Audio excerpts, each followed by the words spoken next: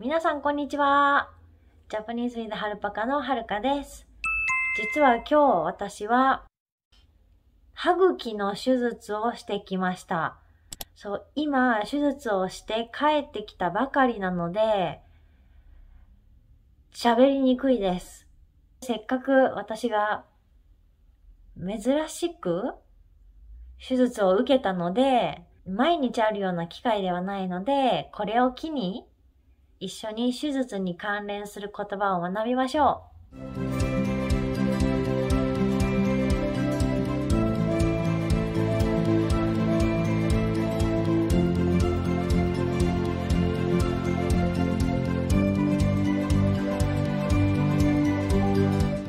整形手術ではなくて、下がってきた歯茎を、私の、上顎の、皮膚の一部を切り取って、痛いよね。切り取って、下がってきた歯茎のところ、歯がちょっと見えすぎちゃってるところに、その切り取った皮膚を移植しました。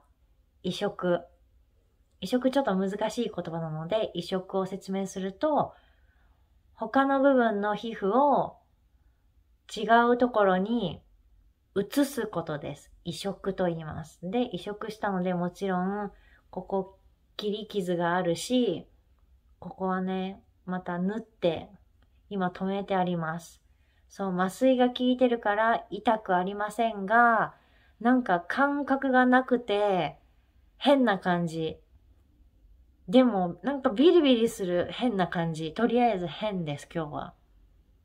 手術の後にお医者さんに処方箋の紙をもらって、その紙を持って薬局に行きました。そして薬局で処方してもらったもの、薬じゃないんだよね、実は。まず、この、うがい薬です。うがい薬をもらって、あとは、ちょっと今ここに持っていないんだけど、抗菌の薬タブレットのやつがあるので、それをもらったというか買いました。そして、今回は処方をしなかったです。してもらわなかったです。なぜなら実は今回の手術は2回目なので、前回使った痛み止めがまだ残ってるので、それを今回も引き続き使います。そして処方箋とは別に、お医者さんからいただいたもので、なんかこういう、このギュッてすると冷たくなる、アイスパックです。アイスパック。ここ後で。てか今からやらなきゃいけないんだけど、これを患部に当てて、15分ぐらい当てて、残りの15分はもう一回冷やすために、冷凍庫にしまって、もう一回15分当てる感じです。そして、あとは出血がひどい場合は、このガーゼで、その患部に当てて、血を止めてねって言われました。これ。前回ね、全然使わなかったです。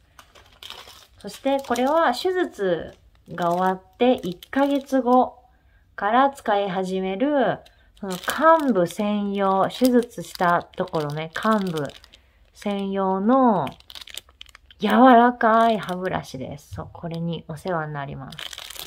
すっごいほんと毛先、前回の手術の後でももらいました、同じやつを。今回もくれた。これでね、綺麗に優しく患部を掃除します。これは1週間後です。これが使えるまでは、これでね、その患部を綺麗にしなきゃいけないです。それがね、ちょっと心配だけど、しょうがない。本当はね、喋らない方がいいので、ちょっとこの辺にしておきます。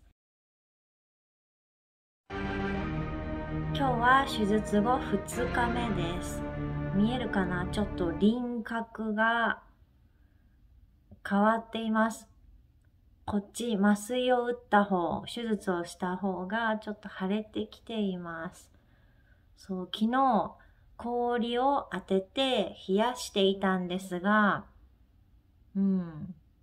やっぱ腫れちゃったね。なんかちょっと痛いかな。なので、後で痛み止めの薬を飲みたいと思います。もっと腫れてる。3日目。